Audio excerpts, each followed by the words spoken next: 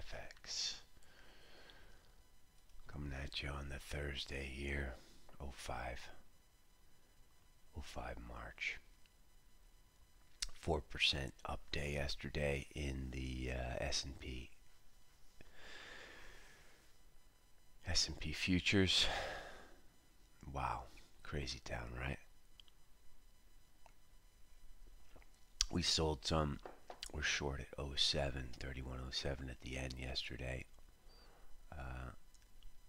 Didn't look that great as we were closing up at 31.30.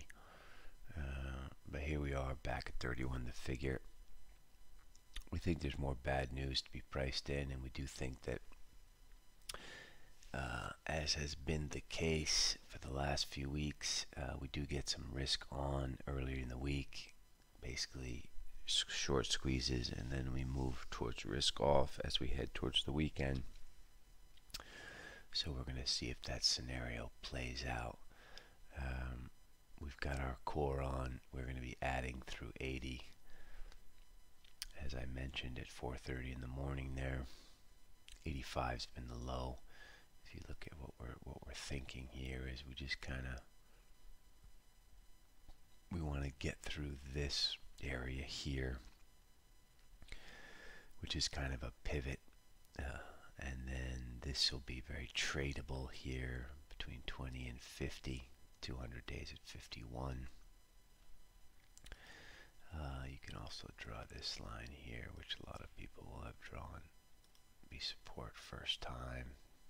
So this will be tradable in this area. You want to have your core shorts. It's kind of a reload. You know where your stop is, right? Above 37. So see how that goes. What else is out there? Dollar yen, not doing too much. We continue to be bearish based on future rate cuts. I guess another 50's priced in for the Fed meeting now. We talked about how Japan is cornered, right? They can't take rates any lower. And the U.S. is going to continue to go lower, especially if there's more bad news, as we expect there to be. Traded up to 70 last night. You saw on Twitter a lot of the regular FX commentators went long. Kind of worked out there for 20 pips or so, but here we are back at 107.33. This is just core short. We're not trading this aggressively. We try and sell high ones, but we also are recycling the position, just because it feels slightly uncomfortable to be short dollar yen 107. But I guess if you really think about what's going to happen here, 104.40 is going to break, and it's probably going to 100. So I don't know why it feels uncomfortable. Maybe because we were so freaking bullish up here through 110. That wasn't that long ago. So now we're bearish down here at 107. Feels weird, but you know, just have to risk manage it and trade it. This is the nature of the business. See how we do. Euro really did not do what we needed it to do yesterday. Very neutral position here. We're still bullish. Is there a chance we sneak through 95? Yes, there is. This is your obvious kill point now for all longs. But we still are going by this same theory that, number one, the market's short. Number two, the ECB has nowhere to go on this. They could do more QE, which would be mildly bearish, but rates in Europe have nowhere to go. There's just nowhere to go. You're at minus 70. You're negative everywhere. The 10-year are negative. There's no advantage to society. There's no advantage to anyone anywhere to have rates go further negative. It's one thing if you take a 10-year and take it from 2% to 50 basis points. Everyone who has debt, everyone who has a mortgage that's rolling over during that time gets their payments reduced, sort of.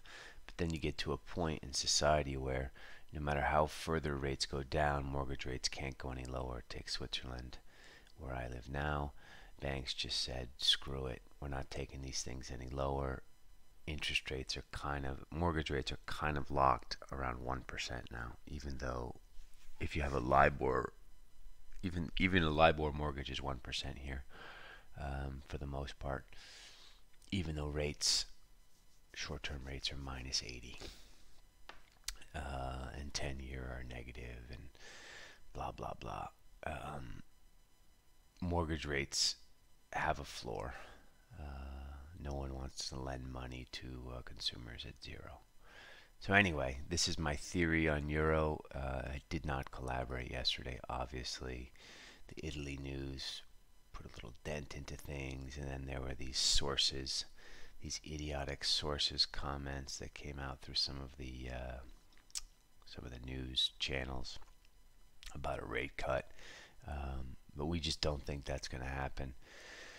Time will tell. I guess we'll really see what's what at the ECB meeting next week. So we do have non-farms Friday, but this is beginning to look like a head and shoulders. This neckline here at 95 looks quite tasty. So don't be stubborn with this. We're calling, pulling up the white flag through 95. That said, we'll be adding through 112.14 through the highs if we get up there. Dollars are, we want to try and buy this today. Didn't quite get below 20. It's kind of dickering down here. Ideally, between 20 and 10 is our buy zone. So we're going to be mildly patient. We're going to see how these S&Ps are trading. 30.98 today. I mean 30.98 right now. See how it goes. I want to pull up the BTP chart because it was very painful for us yesterday, BTPs. We had a position that was too big, and we ended up stopping out of a good portion of it at the highs. And that is nothing worse than that, when you know you have the correct position and you end up stopping out at the highs. So this is now the June contract. June contract traded up to 148.38. We stopped out at 148.23. 19 was the gap fill. We traded up to 23, back down to the figure. We put our stops at 23 for half the position. We're short at 147.60. We've been trading it down here, but then we added yesterday in a poor place, 146.70s, and so now all of a sudden we're up at 148. We know we don't want to buy these, but we've got too much on, so we got to cut. So we ended up cutting just at the highs, incredibly painful. And now the average is destroyed. You're frustrated, you're angry, and we ended up cutting the rest. Or we didn't end up cutting the rest. We ended up taking back the rest around 147.34 with the idea that we would resell them at 70, and of course we never got paid. I just want to point this out because it was a fucking clusterfuck. And this shit happens, man. Really savage move in BTPs yesterday, and I guess the reason why is because all of us monkeys were short, and so nice little short squeeze. For those of you who did survive this, the market will be cleansed because of this, so it will go down easier today. As you can see, we're looking at a gap open 30 ticks today, we are incredibly bearish BTPs. We think the yield's going to go to 6%. Today it's trading at 1%, 101%. So we just need to rebalance and get back into this position. We are not going to knee-jerk sell through the gap today. We'll try and be waiting more patiently for a good area to get short again. But I just wanted to point it out. We were making jokes on Twitter about 1-800, are you fucking crazy? When the reality was we got totally hosed. So just sharing. Doesn't always go perfectly for us. Let's go to gold.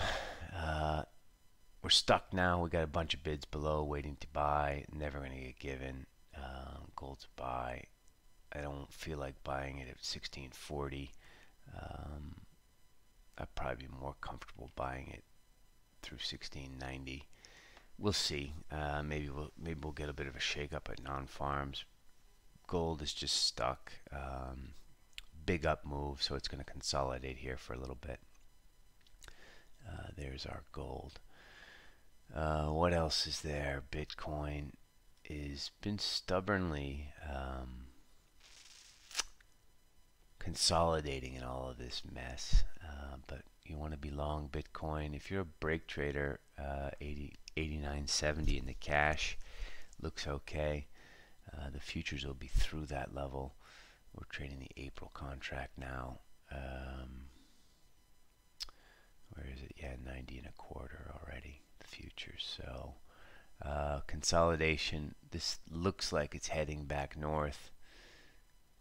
We prefer to buy low ones, but this looks like kind of a break trade now with a bunch of highs here, although you do have resistance at 92. But we do like Bitcoin higher still. Aussie and Kiwi, we want to sell. They're being stubbornly bid. Basically, Aussie, we're at between 50 and 60. And Kiwi, I don't know where we are. Obviously 63.80 is great, but I just have a feeling this is going to turn. We're going to watch the hourlies here and see if we can get some kind of turn. Maybe prices back below 75 if we get some hysteria towards the end of the week. But Aussie and Kiwi look too rich to us. Alright, I've said enough today. I wish you guys luck out there. We have some speakers. Carney and Polotz are speaking in the evening in European time. We've got OPEC all day today. We want to sell oil on the 48 handle. MPC guys are speaking. Unemployment claims and a couple of bond auctions in Europe, French and Spanish. All right, bye. À demain. Ciao.